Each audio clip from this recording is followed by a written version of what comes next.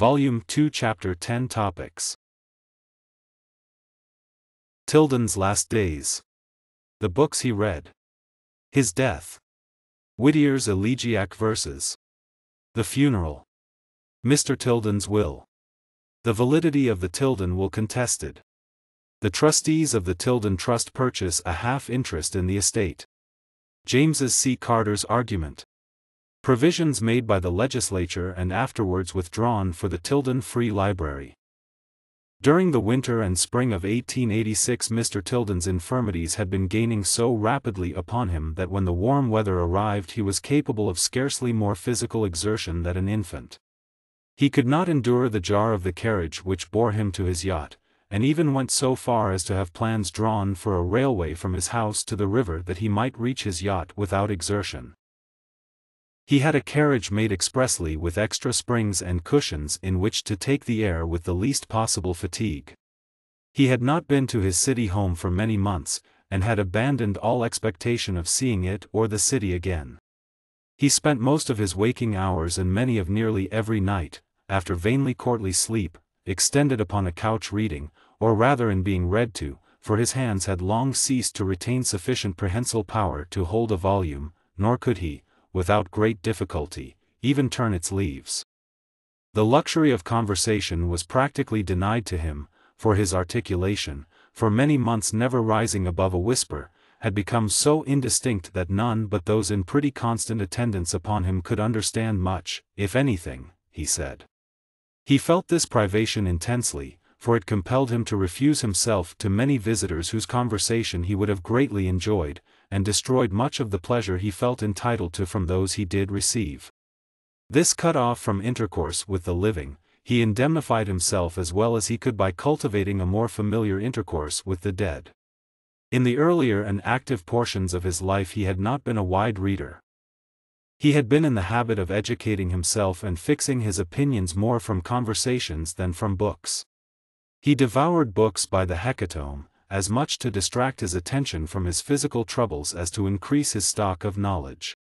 The books he most affected were of a biographical and historical character. He did not care for poetry, nor much for fiction, still less for books of metaphysics or natural science. During the last 6 or 7 years of his life, when not otherwise engaged, it was his habit to have John Cahill, one of his clerks, or Miss Gould, a sister of his brother Henry's widow, who had become a member of his family, to read to him more or less every day, and not unfrequently at night after he retired. Miss Gould, who kept a careful list, informed me that she herself had read to him during the last 4 years of his life the contents of 800 volumes, besides magazines and newspapers. Though not a book collector in the ordinary sense, Mr. Tilden had a very fastidious taste for books, which he indulged without much regard to expense. His library numbered some 15,000 volumes. Though the larger part of them were of the class, which no gentleman's library is complete without, there were also among them a very considerable number of the most rare and costly publications of the world, now in commerce. He bought books for his immediate use and enjoyment, and apparently with no thought of collection a library that should be complete in any department, always excepting his law library, which was one of the most complete in the country up to the time of his withdrawal from the active practice of his profession.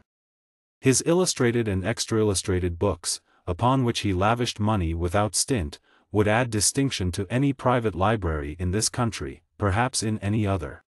He was for many years one of the most valuable clients of M.J. W. Boughton, an accomplished bibliopole of New York, through whom he purchased the greater part of his more rare and costly works. Author note: I am indebted to Miss Gould for a list of these books and a note accompanying it, which will be found in Appendix C, to Mr. Tilden a number of books not noted on Miss Gould's list, among which he remembers Burns' Prose Writings, Irving's Life of Washington, which greatly interested him, and Gibbon's Decline and Fall of the Roman Empire, for the style of which he frequently expressed admiration. The titles of some of these acquisitions will give the reader an idea of the value and character of the collection. 1. Baron Taylor's Voyages pittoresques et romantiques dans l'ancienne France. The copy is complete and perfect in every respect, and comprise 27 large folio volumes, containing about 5,000 plates executed in lithography after original sketches by the best artists of France. All the great buildings and monuments of the different departments of France are represented here, with details and sections. Much of the text is printed with elaborate ornamental borders adorned with medallion portraits of celebrated personages, arms and armor, figures, views, etc. Baron Taylor, who projected this work, was the man who brought the obelisk of Luxor from Egypt to Paris and erected it on the Place de la Concorde. He was also for many years at the head of the Théâtre Français. The publication was commenced in 1820, and continued through the ensuing years till its completion in 1878. It was issued to subscribers in parts, of which there were in all 1,000, at 12.5 francs apiece, making the price of the whole 12,500 francs. The complete sets of this work in this country can be counted on one man's fingers, very few of the original subscribers having outlived the 6 decades taken for its publication, and but a few of the original subscription sets have ever been offered for sale. 2. Piranesi's works illustrating the antiquities, monuments, architecture, etc., of the Romans. This splendid set, comprising 35 volumes, is bound in 23 large folio volumes, containing nearly 1,000 large etched plates. Some of the folding plates open 10 feet in length. 3. Gilray's Drawing and Caricatures, nearly if not quite the only complete collection in existence. It comprises a series of 831 caricatures, all original issues and the larger portion in colors, 156 original drawings, 19 miscellaneous engravings, and 4 autographed letters, the whole in 8 folio volumes, sumptuously bound in crimson morocco by Whittier. Upwards of 250 of the subjects have never been catalogued or indexed in any work. The collection was formed by an English gentleman who spent 5 years in its formation. In 1866 he obtained the collection of Gilray's belonging to the Marquis of Bath, and subsequently added to it that of Lord Farnham and another private collection. To these 3 collections were added from time to time, as opportunity offered, many other rare prints. Gilray's are among the scarcest of autographs. There are 4 in this collection. 4. Audubon's Bird, the Great Folio Edition. This was bought of Mr. Bowden from the family of one of the original subscribers, in the original parts, unbound. It contains 435 very large copper plates, colored by hand, including about 1,000 figures of birds, from drawings made by Audubon from nature during many years' sojourn in the wilds of America. The set was then bound to order for Mr. Tilden in half morocco, uncut edges, and is unquestionable one of the finest copies in existence. The plate depicting the turkey, which Dr. Franklin recommended instead of the eagle as our national emblem, one of the largest in the work, and usually found with half the head cut off, is in this copy perfect. 5. Audubon's Quadrupeds, 3 volumes, folio, also an original subscriber's copy, and bound to order for Mr. Tilden from the original parts. This is almost equal in rarity to the Birds. It consists of 150 very large and beautifully colored engravings, depicting the animals mostly in their natural sizes, male and female, with their very young, prey, and views of their favorite haunts and localities. This collection also contains a copy of the original octavo edition of Audubon's Birds, in 7 volumes, together with the 3 volumes octavo of Quadrupeds issued by Audubon in conjunction with Dr. Bachman. 6. The first folio, Shakespeare, London, 1623, bound in full red morocco extra by de Coverley. 7. The second folio, Shakespeare, London, 1632, also bound in full morocco by de Coverley. 8. A fine copy of the third folio, Shakespeare, London, 1664, handsomely bound in full red morocco extra by Francis Bedford. 9. A set of Ashby's facsimiles of the Shakespeare quartos, traced letter by letter from original copies to ensure accuracy, something which it is asserted has not been altogether secured in the Griggs photolithographic facsimiles, more recently published. Of this series there were but 50 sets, and of these sets 19 were destroyed, only 31 sets being preserved as satisfactory in every respect. Each copy is certified to by the signatures of E. W. Ashby and J. O. Halliwell.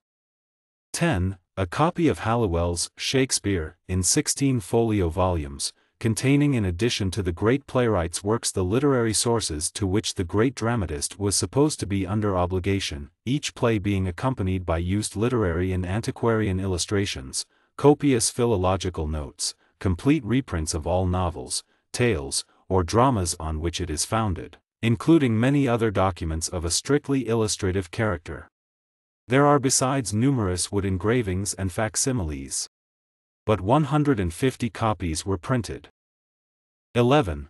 Purchase Pilgrims, 5 volumes, folio, a fine tall copy of this old collection of voyages, dated 1625, the best edition, clean and perfect, with a fine impression of the rare frontispiece. Obtained a copy of the second edition of the first volume of Purchase, printed in 1614. 12. An early copy of Dr. Robertson's Historical Works, large paper, 12 volumes, quarto, in contemporary old red morocco, with a large number of rare old prints inserted, and most of which at this day it would be difficult, if not impossible, to duplicate. This is one of the earliest specimens of extra illustrations. 13. Hudibras, the best edition, edited by Dr. Nash, 3 volumes, quarto, large paper, with Indian proof of the plates, numerous extra plates inserted, substantially bound in full red morocco. 14. A magnificent copy of Cromwelliana, the folio volume extended and inlaid to 5 volumes, imperial folio, and about 1,000 extra portraits and engravings inserted, many of which are of extreme rarity, including, among others, an extraordinary assemblage of portraits of Cromwell, of his family, of Charles I, and of James I and James II. 15. A sumptuous copy of Mrs. Bray's Life of Thomas Stothard, R.A., her father, the little quarto inlaid to folio size and extended to 3 volumes by the insertion of several hundred plates, handsomely bound in full red morocco extra. 16. A copy of Thomson's Seasons, Bentley's fine edition in large type, imperial folio, with exquisite engravings by Bertolazzi, full green morocco. This copy has a large number of extra plates inserted. 17. A collection of caricatures got together by Horace Walpole, comprising 137 plates of Gilray and others, relating to Walpole and his times, bound in full blue morocco, elephant folio in size. 18. A select collection of humorous caricatures of a miscellaneous character collected by Thomas Maclean, comprising several hundred large plates colored by hand, unique. Elephant folio, bound in full morocco. 19. A copy of the first edition of Milton's Paradise Lost, small quarto, calf, gilt, London, 1669. It is a perfect copy, with what Lowndes terms a 7th title page. This copy formerly belonged to Blakeway, the historian of Shrewsbury, and bears his autograph. 20. A copy of the third edition, 1678, of Paradise Lost, bound up with a copy of the first edition of Paradise Regained. 1680. 21. A small quarto volume of Milton's Plagiarisms, a highly interesting volume, containing Lauder's 2 tracts on Milton's Plagiarisms, 1650-51, Dr. Douglas, Expo of Lauder, 1756, Lauder's Recantation and Confession, drawn up by Dr. Johnson, with an original autograph letter of Lauder to Dr. Mead, never published, 2 original autograph letters of Salmasius, portraits, etc. The volume came from the library of Mr. Dillon. An account of this controversy is to be found in Boswell's Johnson. 22. The Milton Memorial, consisting of a collection of early tracts, proof portraits of Milton, with autograph letters of his various editions, etc. 23. An elaborately illustrated copy of Kiesler's Travels Through Germany, etc., the 4 volumes, quarto, extended to 8 thick volumes, royal folio, 2,000 rare and curious plates, portraits, views, maps, etc., and bound in half Russia, uncut edges. 24. A superb set of the Abbotsford edition of the Waverley novels, the 12 royal octavo volumes extended to 44 by the insertion of several thousand find plates illustrative of these works, and several autograph letters of Scott, Lockhart, and other contemporary notabilities. The copy was illustrated by a gentleman of wealth and taste for his own amusement, and occupied his leisure hours for many years. Sudden business reverses forced him to sell, and Mr. Boughton became its purchaser. From him it passed into Mr. Tilden's collection. The set is probably the richest and finest ever made. The 44 volumes are handsomely bound in dark blue crushed Levant morocco, elegantly tooled, by Matthews. 25. The Boydell edition of Milton's works, 3 volumes, folio, extended to 8 volumes by the addition of several thousand engravings, handsomely bound in morocco extra by R. W. Smith. This set is without doubt the most elaborately extra-illustrated copy of Milton's works in the world. 26. Doran's Annals of the Stage, a larger paper copy of Middleton's handsome edition in 2 volumes, imperial octavo, extended to 4 volumes by the addition of portraits of celebrated actors and actresses. The volumes are handsomely bound in dark blue morocco by Matthews. 27. Moore's Life Letters and Journals of Lord Byron, 2 volumes, quarto, extended to 4 by the insertion of choice plates. 28. Boswell's Johnson, Murray's Royal Octavo edition, extended to 6 volumes by the addition of a profusion of beautiful engravings illustrating the life and time of famous lexicographer. 29. Walpoleana, in 5 volumes, folio, bound in half red morocco, with a large number of portraits, views, facsimiles, etc., relating to Horace Walpole and his contemporaries. 30. The old quarto edition of Hudibras, edited by Dr. Nash, of which but 200 copies were printed, extended from 3 to 6 volumes by the addition of a host of fine engravings extracted from other editions. 31. Duyckinck's Cyclopedia of American Literature, the large paper edition printed on a hand press by William Alvord, with special view to the needs of extra illustrators, and increased in thickness as much again by the insertion of portraits, view, etc., of celebrated authors, and localities connected with them. 32. The New Testament, in French, issued by Hachette and Company, of Paris, illustrated by a series of beautiful etchings done by Beda after sketches made by himself in the Holy Land, in 2 volumes folio. 33. Musée Napoleon, in 11 volumes, quarto, a large paper copy, with proofs before letters, with the scarce supplementary volume, which is uniform in size, and not inlaid as is usually the case. This fine work is the only one containing reproductions of all the pictures selected and appropriated by Napoleon from the principal art galleries of Europe, and transferred to Paris, where they were engraved by his command. 34. Layard's Monuments of Nineveh, comprising 170 large and curious outlines, tinted plates, on large paper, both series, in 2 imperial folio volumes, bound in half morocco. 35. Il Vaticano, by Pistolesi, 8 volumes, large folio, containing over 800 fine outline engravings. 36. Rejected Addresses, 4th edition, inlaid, folio size, and extra illustrated, and bound in maroon morocco. 37. Matthias, Pursuits of Literature, 1812, a copy on largest paper, with about 100 fine portraits of celebrities inserted, folio, half morocco. 38. Ticknor's Life of Prescott, quarto, 1866, large paper, extended to 3 volumes by the addition of engravings. 39. Parton's Life of Franklin, 2 volumes, imperial octavo, large paper, extended to 4 by the insertion of plates, bound in green morocco. 40. Hogarth's Engravings, in 3 volumes, folio, containing a fine early impression of the plates. 41. A choice collection of Cruikshankiana, formed by a friend of Cruikshank who enjoyed unusual opportunities for collecting in this line. It forms 6 volumes, folio, bound in Morocco. 42. A large paper copy of a beautiful edition of Don Quixote, printed throughout on Whatman paper, with etchings by Laloz, in 3 states, of which but 50 copies were printed, published by William Patterson, of Edinburgh, in 1879. This is the handsomest edition of this celebrated book yet published. 43. Charles Leblanc's Catalogue of Rembrandt's Etchings, last edition, one of the 20 copies printed on Whatman paper, with the plates in 3 states. 44. Maximilian's Travels in the Interior of North America, a folio volume, containing 80 fine tinted plates after original drawings, with a quarto volume of text in English.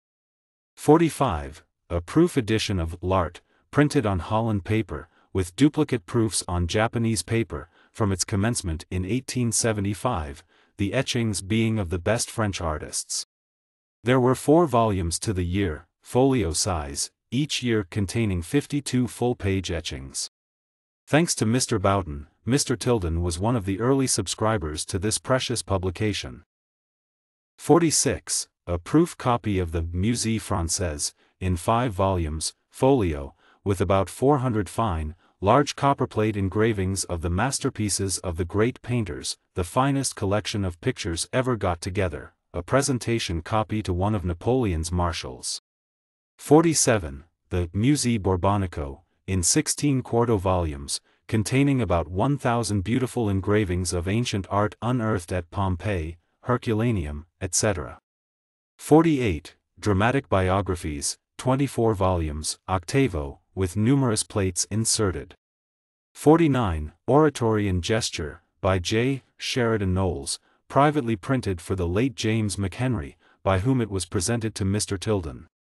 It is an imperial quarto, bound in red crimped morocco by Riviere.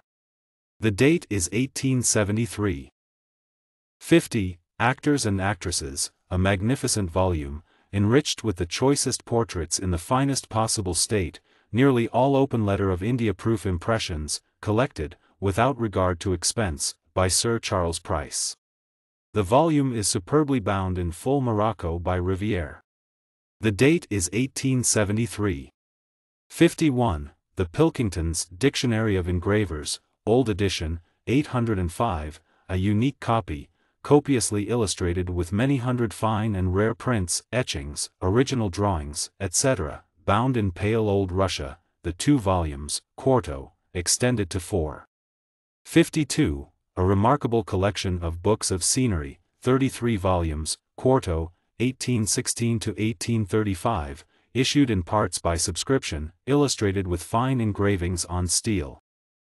53. A large paper copy of Lodge's Portraits, 12 volumes bound in 6, quarto, India proofs of the portraits, bound in full morocco.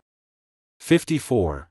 Pickering's beautiful edition of Isaac Walton, 1836, edited by Sir Harris Nicholas, with fine steel engravings, India-proof copy, also a copy of Zucca's Life of Walton, 1823, large paper, with some extra plates inserted mostly India-proof, quarto, bound in green morocco extra chasseline. 55. A remarkable collection of works on folklore, 46 volumes in all, including many works now rare. 56. Speeches of celebrated parliamentary orators, in all 49 volumes. 57. Jesse's Works, in 23 volumes, handsomely bound in tree calf. 58. The Works of Charles Dickens, printed at the Riverside Press, large paper, the handsomest edition ever printed in this country. 59. Large paper copies of Massinger's Dramatic Works, in 4 volumes, 1813, of Middleton's Dramatic Works, in 5 volumes, 1840, and of Ford's Dramatic Works, in 3 volumes, 1869. 60. Owen Jones' Grammar of Ornament, the fine folio edition of 1856, containing 100 superb colored plates.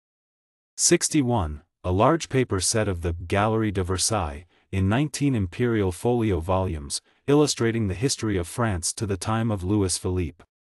62. The Florence Gallery, 4 volumes, folio, 1739, proofs before letters of the superb plates. 63. The Galerie du Palais Royal, 3 volumes, folio, half Morocco containing 355 copperplate engravings of the pictures of the celebrated collection of the Duke of Orleans. 64. A colored copy of the Stafford Gallery, 4 volumes, imperial folio, bound in full red Morocco. 65. Finden's Royal Gallery, India proofs of the plates, folio, full Morocco. 66. A large paper copy of the Turner Gallery, containing 60 exquisite engravings on steel of the masterpiece of England's greatest painter. 67. A proof copy of the Logia of Raphael, imperial folio, Mulamaster, half red Morocco. 68. Tableaux historiques, original issue, 3 volumes, royal folio, red Morocco. 69. 1 volume of the personal expense accounts of President Jefferson, a detailed description of which appeared in the Century magazine a few years prior to Mr. Tilden's death. One of his few subsidiary diversions during the winter of 1885–86 was the compilation of the genealogical notes of the Tilden family, to which reference is made in the early part of this work. It was the fruit of considerable labor, covering, as it did, the history of a family life on 2 continents, and a period of over 3 centuries. It was finished during the week in which he died.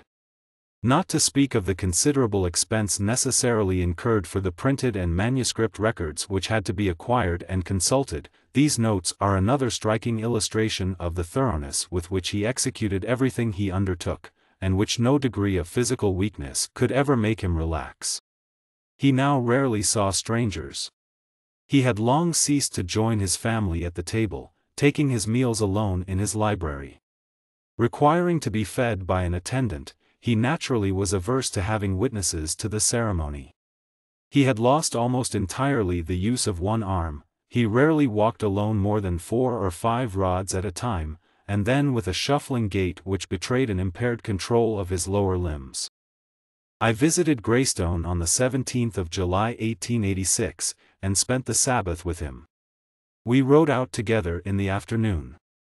I had to do most of the talking, for the effort to make himself intelligible was painful and rarely successful. He frequently called my attention to the scenery, for he had a lively sensibility for the beauties of nature. I had recently returned from Philadelphia, where I had been inspecting the collection of Franklin manuscripts in the Pennsylvania Historical Society for a new edition of the works of Franklin, which I was engaged. We discussed a scheme, to which he had already given some attention, for procuring copies of valuable manuscripts for his library. Before we separated Monday he said that if I would organize such a work he would not mind the expense of it. I promised him when I returned to town with my family to discuss the matter further with him. On Monday morning before I left he read me the following letter which he had been writing in reply to an invitation to attend the celebration of the 200th anniversary of the granting of a charter to the city of Albany. Tilden to the Albany Reception Committee. Greystone, Yonkers, New York, July 19, 1886. Gentlemen, I have to thank you for your invitation to assist in commemorating the 200th anniversary of the granting of a charter to the city of Albany. I regret that I cannot be personally present at the ceremonies so worthy of your ancient and renowned municipality. Albany is a historic city, and has long occupied a prominent place in the annals of the state and nation. It was the scene of the early struggles which determined where the colonization of the vast country tributary to it should be of a Dutch or English type. Albany formed a center of the great natural highways, connecting on the south by the majestic and placid Hudson with the Atlantic Ocean, on the north by Lake Champlain with the waters of the St. Lawrence, and on the west by the great plateau that stretches to Lake Erie. It thus became the objective point in military operations during the protracted contests for supremacy upon this continent between England and France, and afterwards between England and the rising Republic of the United States. The same geographical configuration which caused it to be a strategical point of such importance made it afterwards the gateway of a continental commerce. It was Albany which, 20 years before the Declaration of Independence, was the seat of the first conference looking to the formation of a union between what afterwards became the independent states of America. It is eminently fit that by such a celebration as you propose, the momentous events with which Albany has been associated should be kept in the memory of the present generation and of posterity. S. J. Tilden. To Robert Lennox Banks, James H. Manning, John C. Knott, Louis Boss, Archibald McClure, Samuel B. Towner, William Bayard Van Rensselaer, Augustus Whitman, John Zimmerman, James Otis Woodward, Reception Committee. When I took leave of him he showed unusual emotion, and expressed some disappointment. He spoke of several things of which he would like to talk with me when I returned. Had not my duty to my family imperatively required it, I should not then have left him. Just 2 weeks and 2 days from the day we parted at Greystone, and on the 4th of August, I received the following telegram from Mr. G. W. Smith, his secretary. Mr. Tilden died this morning at 8. In spite of the fact that Mr. Tilden had been an invalid for many years, and his death at any moment not improbable, the intelligence was a surprise and shock to the nation. So long a time had elapsed since his physical infirmities had become notorious, that they had come to be regarded as one of the conditions of life with him. Besides, his feebleness, which was physical only, was not apparent to the public, while his unimpaired intellectual activity and his active solicitude about public affairs gave no premonitions of decay. His death was equally unexpected by his physicians, 2 of whom were present at his bedside when his great spirit went its way. As soon as the news reached the city, the flags on all the public buildings and most of the newspaper offices were displayed at half-mast. Governor Hill proclamation in which, among other things, he said, "The country loses one of its ablest statesmen and the state of New York one of its foremost citizens." He was twice a representative in the state legislature, a member of 2 constitutional conventions, governor of the state for 2 years, and in 1876 was the candidate of one of the greater parties of the country for the presidency, and received therefore the electoral vote of his native state, and upon the popular votes as declared the choice of a majority of the voters of the United States. As a private citizen and in every public station he was pure and upright, and discharged every trust with conspicuous fidelity. His last public utterance, which attracted universal attention, exhibited the same spirit of unselfish patriotism which characterized his whole career, and was in behalf of strengthening the defenses of his country that he loved so well. The governor then ordered the flags upon the Capitol and upon all the public buildings of the state, including arsenals of the National Guard, to be displayed at half-mast until and including the day of the funeral, and the citizens of the state, for a like period, were requested to unite in appropriate tokens of respect. President Cleveland telegraphed to the family his individual sorrow in an event by which the state of New York had lost her most distinguished son, and the nation one of its wisest and most patriotic counselors. The funeral was solemnized at Greystone, on the 7th of August, and the same day the remains of the deceased statesman were conveyed to New Lebanon, where, after a supplementary funeral service in the Presbyterian church of that village, they were interred near those of his deceased kindred. Whittier, the poet, found in Mr. Tilden's death a theme for the following noble lines. Once more.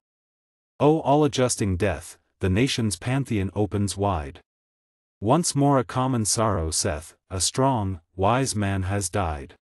Faults doubtless had he. Had we not our own, to question and asperse the worth we doubled or forgot until we stood beside his hearse? Ambitious, cautious, yet the man to strike down fraud with resolute hand, a patriot, if a partisan he loved his native land. So let the morning bells be rung, the banner droop its folds halfway, and let the public pen and tongue their fitting tribute pay.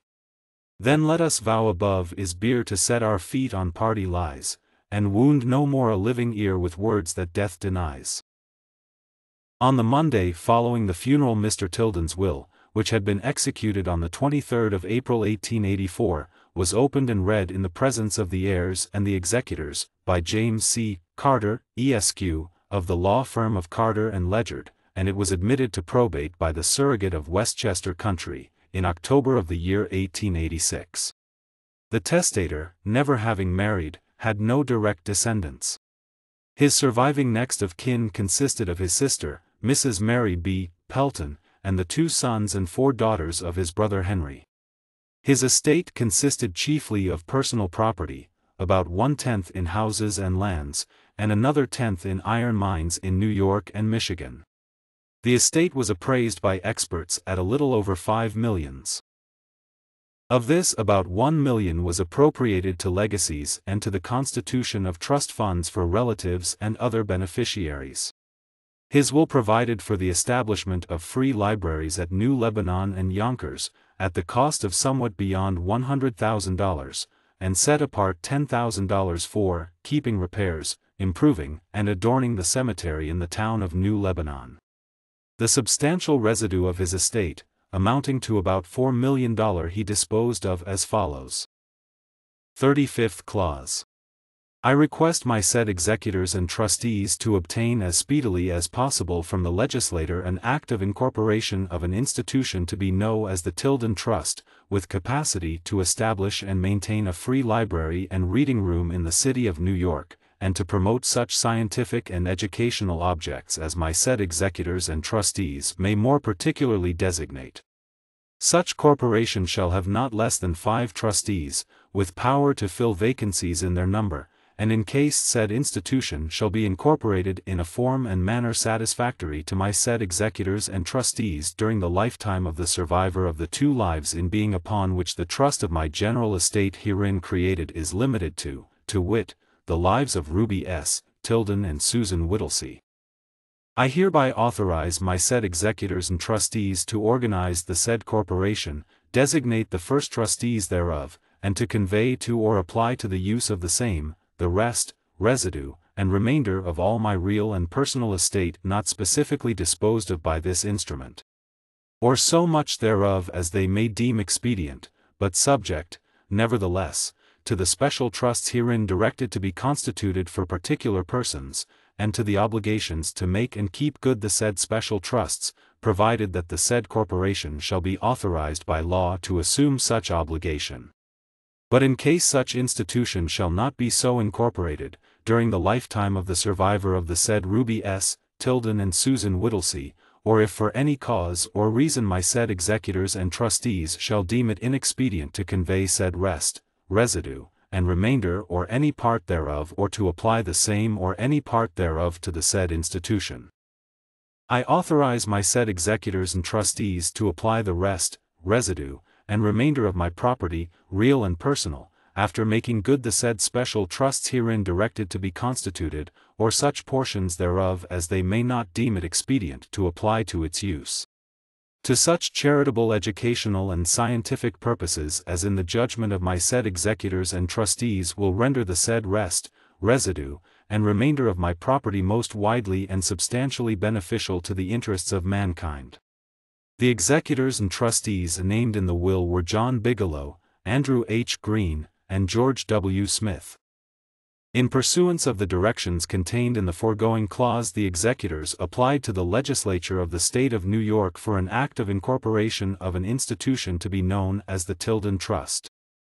And on the 26th day of March, 1877, the Legislature passed an act to incorporate the Tilden Trust for the establishment and maintenance of a free library and reading room in the city of New York. In pursuance of the terms of their charter, the executors designated and appointed in writing Alexander E. Orr and Stephen A. Walker as the 2 other trustees of such corporation, on the 26th days of April, 1887. The establishment of a free library in the city of New York, with an endowment of between $3 and $4 millions, was regarded as a most becoming crown to a life of which so large a portion had been consecrated to public uses. The hopes, however, which had been awakened throughout the nation by the publication of the will, were destined to be only partially realized. The nephews of Mr. Tilden, who were largely in debt, were pressed by their creditors to contest the validity of the above-cited 35th clause of the will, and proceedings were instituted for that purpose in the Supreme Court of New York on the very day the will was admitted to probate. The ground taken by Messrs. Vanderpool, Green, and Cumming, of counsel for the heirs, was that the 35th clause was invalid for indefiniteness of subject, in failing to specify with sufficient precision the portions of that residency estate to be appropriated to the several objects of his bounty. The case came on for trial before Justice Lawrence at special term, Joseph H. Choate and Delos McCurdy, of counsel for the heirs, and James C. Carter, Lewis Cass Ledyard, and Daniel Rollins, of counsel for the executors, in November, 1888. At the January special term of the Supreme Court in 1889, Mr. Justice Lawrence rendered a decision sustaining the validity of the contested clause. The plaintiffs appealed to the general term of the Supreme Court, where Chief Justice Van Brunt and Associate Justices Brady and Daniels reversed the decision of Judge Lawrence by a vote of 2-1. Jude Daniels voting and writing an opinion in defense of it, and Judges Van Brunt and Brady writing opinions for reversal. Judge Brady's opinion is so unique a specimen of juridical literature, that no one will think the space it will occupy in these pages disproportioned to its value.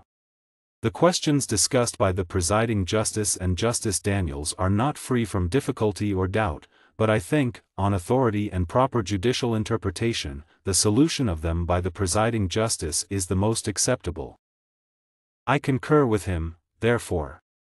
The case was taken to the Court of Appeals, where it came on for argument before the Second Division, consisting of 7 judges of the Supreme Court temporarily designated by Governor Hill, to assist the appellate court in disposing of business in arrear. It was argued by Carter and Rollins for the appellants and by Choate and McCurdy for the heirs, at the June term in 1891. Mr. Carter's argument closed with the following impressive appeal.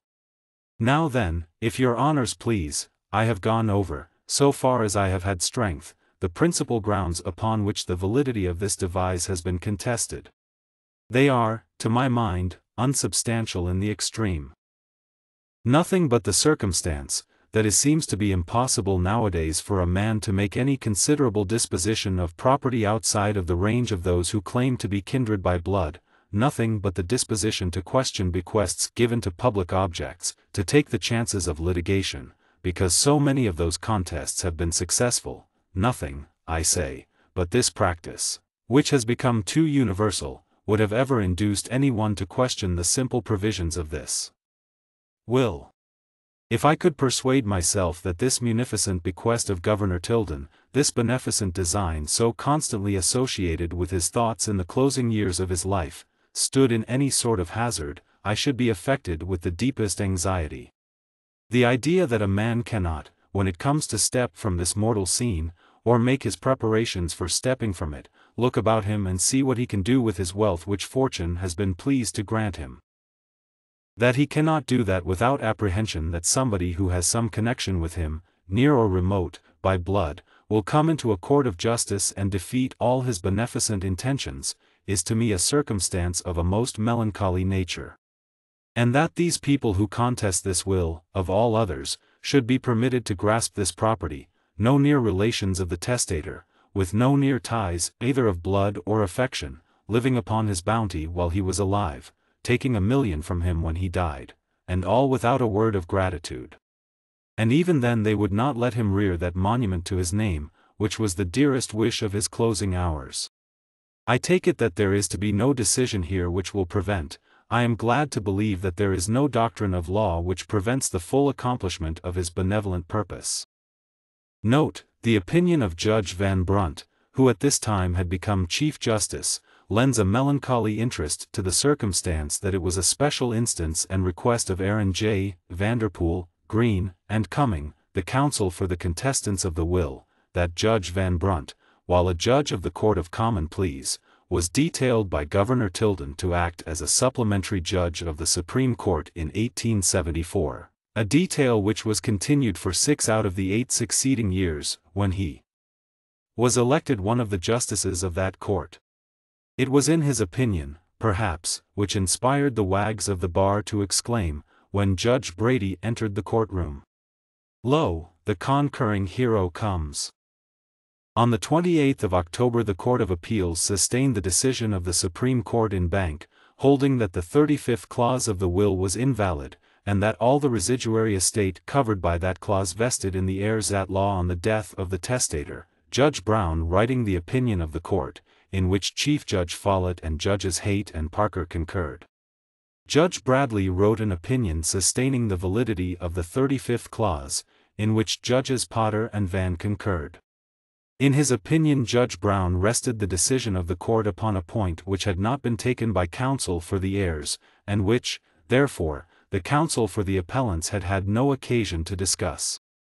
As that ground was deemed entirely indefensible by Mr. Carter, as the case had been decided, not by the regular judges of the Court of Appeals, but by judges of the Supreme Court set apart by the governor temporarily to hear appeals, as 2 of the judges in the courts below were for sustaining the will to 4 against it, in other words, as the case in the 3 hearings had been heard only by Supreme Court judges, 5 of which were for sustaining the will and only 6 opposed, Mr.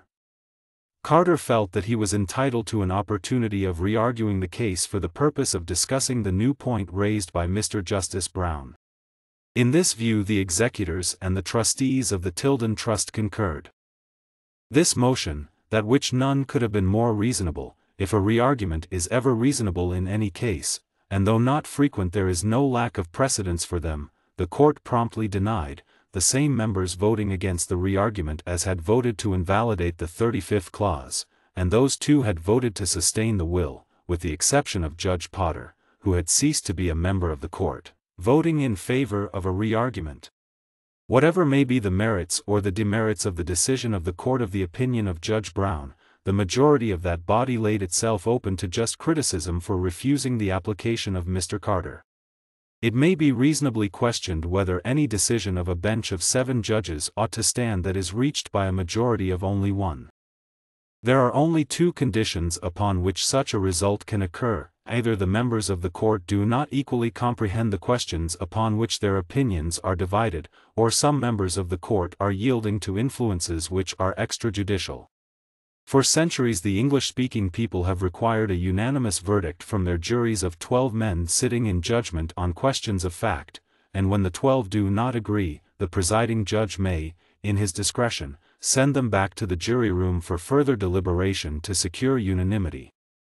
It is assumed that with further discussion and reflection their comprehension of the question at issue will be equalized.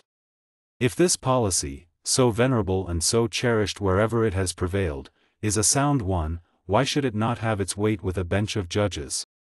Why should not the majority be required to convince at least a considerable proportion of the minority, or be convinced by them? Can any case be deemed to have been fully discussed by counsel or adequately considered by a court of 7 judges, all having precisely the same law to apply, precisely the same state of facts to apply the law to, and presumably the same degree of concern to interpret that law correctly, when 3 members of the court, after only a single hearing of counsel, take views precisely the opposite of those entertained by the other 4? There is no attribute or function of the judiciary more important than its ability to inspire the public with respect for its decisions. But it is idle to expect that a court of 7 judges can retain the respect of the public which declines an application to review a decision reached by the meager majority of 1 upon grounds not raised, and therefore, of course, not discussed, by counsel on either side. To those who are skilled in interpreting the mystic properties of numbers, I commend the problem presented by the prominent part which the number 1 has played in the career of Mr. Tilden. At the election of 1876 it was conceded that he lacked but 1 disputed electoral vote to make him president. When the Electoral Commission was appointed to count the electoral vote, every vital question raised during the deliberations of the Commission was decided by a vote of 8 to 7, or 1 majority. When the count of the electoral vote was made final, Rutherford B. Hayes was declared elected, and as a consequence Samuel J. Tilden declared elected to have been defeated on an electoral vote of 185 to 184, or by a majority of 1. At the special term of the Supreme Court, the clause of the will by which he disposed of about 1/3 of his large estate was sustained by 1 judge. On appeal to the Supreme Court in Bank, that disposition was declared invalid by a majority of 1. On the appeal to the Court of Last Resort, their decision was confirmed again by a majority of 1, and finally a re-argument was refused by the same vote as that which had pronounced the 35th clause invalid, and all these decisions in the face of a provision in the will revoking any devise or legacy made in it to any one who should institute any proceedings to invalidate its provisions. Though by the decision of the Court of Appeals none of Mr. Tilden's estate could be claimed by his trustees for the great library which he had so much at heart, measures were taken by the trustees of the Tilden Trust, by which they may reasonably expect to accomplish in a satisfactory way, if not to the extent contemplated by Mr. Tilden, the munificent purpose to which he had to consecrate the bulk of his fortune. In view the uncertainties, expense, and delays incident to litigation of this character, the executors of Mr. Tilden and the trustees of the Tilden Trust deems it prudent, shortly before the final argument in the Court of Appeals, and about 6 months before its decision was rendered, to accept the terms of a settlement proffered by Mrs. Laura P. Hazard, a grandniece of Mr. Tilden's sister, and under her will become entitled to 1/2 of all that part of the estate that been intended for the Tilden Trust. During the 5½ years occupied by this litigation, the executors, by judicious investments and reinvestments, and by careful attention to doubtful assets, were fortunate enough, not only to protect the estate from any losses, but to add to it about 2 millions in income and profit, so that at the time of the settlement with the heirs in March, 1892, the general estate, apart from the special trusts, legacies, etc., already referred to, had increased from 4 millions to 6 millions of dollars, 1/2 of which, under the arrangement with Mrs. Hazard, came to the Tilden Trust, less the sum of $975,000, which she received for her interest while it was yet subject to the risks of litigation. Of the personal estate something over 5½ millions were distributed in March, 1892. The real estate is still undivided. On the 16th of November 1886, a few weeks after the probate of the will, Mr. L.V.F. Randolph, who had been for many years a director and treasurer of the Illinois Central Railroad, was appointed secretary of the executors and trustees under the will, to the duties of which position were subsequently added those of secretary to the Tilden Trust. On the 23rd day of January, 1893, the trustees of the Tilden Trust, learning that it was contemplated by the municipal government of New York City to remove the old City Hall to make place for a larger and more commodious edifice on its site, addressed the following communication to the Municipal Building Committee. The Tilden Trust. 15 Gramercy Park, January 23, 1893. Gentlemen, on the 22nd day of October last I had the honor to submit to the Mayor and Commonalty of the City of New York, on behalf of the trustees of the Tilden Trust, a communication, of which the annexed is a copy and to which your attention is respectfully invited. It is now rumored that legislation is in contemplation for the removal of the reservoir from Bryant Park, and also for the removal of the old City Hall to make place for more spacious and adequate accommodations for the municipal offices. Much as we regret the necessity of disturbing a structure consecrated to us like our City Hall by so many precious historical and forensic associations, should such a necessity be found to exist, we respectfully suggest that that admirable structure be transferred to the site now occupied by the reservoir in Bryant Park and appropriated to the uses of the Tilden Trust upon the conditions set forth in the annexed communication. By order of the trustees of the Tilden Trust, John Bigelow, President. The following is a copy of the letter of October 22, referred to in the foregoing communication. Office of the Tilden Trust, 15 Gramercy Park, New York, October 22, 1893. To the Mayor, Aldermen, and Commonalty of the City of New York, the trustees of the Tilden Trust, incorporated by Chapter 85 of the Laws of the State of New York, passed the 21st of March 1877, respectfully represent that the late Samuel J. Tilden, having in his will, a copy of which is hereunto annexed, made provisions for his heirs at law and certain legatees, sought, by the 35th article of said instrument, to consecrate the remainder of his estate to the creation of an institution to be known as the Tilden Trust, with capacity to establish and maintain a free library and reading room in the city of New York, and to promote such scientific and educational objects as his executors and trustees might more particularly designate that the validity of the 35th clause of said will was successfully contested by the heirs at law of the testator and pronounce invalid. Pending such litigation, and in view of the uncertainties, expense, and delays incident to litigation of this character, the trustees of the Tilden Trust deemed it prudent, prior to the argument of the case in the Court of Appeals, to accept the terms of a settlement proffered by one of the parties contesting said will, in virtue of which the Tilden Trust became possessed of about 1/3 of that part of the estate that had been intended by the testator for such trust, from which they expect to realize from $2 to $2.25 million, the annual income from which may be moderately estimated at $80,000. That the trustees of the Tilden Trust are anxious to apply this fund in the way that shall prove most advantageous to the people of the City of New York, and at the same time most strictly conform to the wishes and expectations of the testator as manifested in his will. That the income of this trust is insufficient to provide suitable buildings for the accommodation of such a library as was contemplated by the testator, and in addition to equip and operate it if suitable accommodations for its installation are provided from other sources.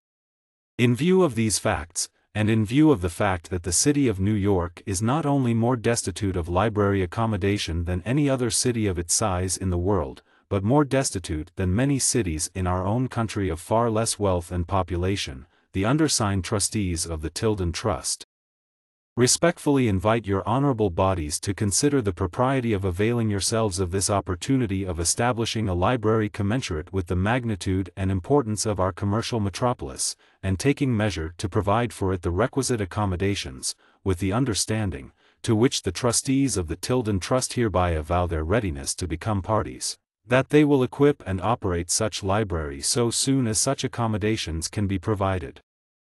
Note: I feel it to be a duty, as it certainly is a pleasure, for me to make a public acknowledgment of his invaluable services in both capacities, and formally to recognize the very substantial obligations under which his varied accomplishments as a business manager, his indefatigable assiduity, and his high personal character have placed all who are or may hereafter be in any way interested in this estate. By order of the Trustees of the Tilden Trust, John Bigelow, President, October 22, 1892. On the 2nd of May 1893, Governor Flower approved an act passed by Legislature authorizing the Commissioners of Public Works, on the request of the Commissioners of Public Buildings, to cause the old City Hall to be removed, re-erected, furnished, and equipped elsewhere upon the property therein, belonging to the Mayor, Aldermen, and Commonalty of the City of New York, with the consent of the Department of Public Parks, if such property shall be subject to the jurisdiction of such department. If said building shall be removed and re-erected, the same shall be done in such manner as said Board of Commissioners shall determine, with alterations as may in their judgment be rendered necessary by the site selected and the purpose to which such re-erected building shall be devoted, and as may be in harmony with the present general architectural features of the exterior of said building. On the same day the Governor approved of an act authorizing the Department of Public Works, with the sanction of the Board of Estimate and Apportionment, to remove the reservoir from Bryant Park. On the same day the Governor also approved of an act which authorized the Department of Public Parks, to contract with the Tilden Trust for its use and occupation of any building that may be hereafter erected in pursuance of law upon land belonging to the Mayor, Aldermen, and Commonalty of the City of New York between 40th and 42nd Streets and between 5th and 6th Avenues in said city, and establishing and maintaining therein a free library, and carrying out the objects and purposes of said corporation. It was hoped and expected that these measures would result in soon giving to the commercial metropolis of the United States a library commensurate with its magnitude, needs and resources, and thus fitly commemorate its obligations to one of its most eminent citizens and generous benefactors. That prospect, unhappily, has been indefinitely postponed by the repeal of the act authorizing the removal of the old City Hall. In what way, if any, the municipal government will give effect to the disposition it manifested in 1893 to provide a suitable structure for the Tilden Library, neither the trustees nor the public have as yet any intimation. This concludes Chapter 10. Please share, like, subscribe and hit the notification bell.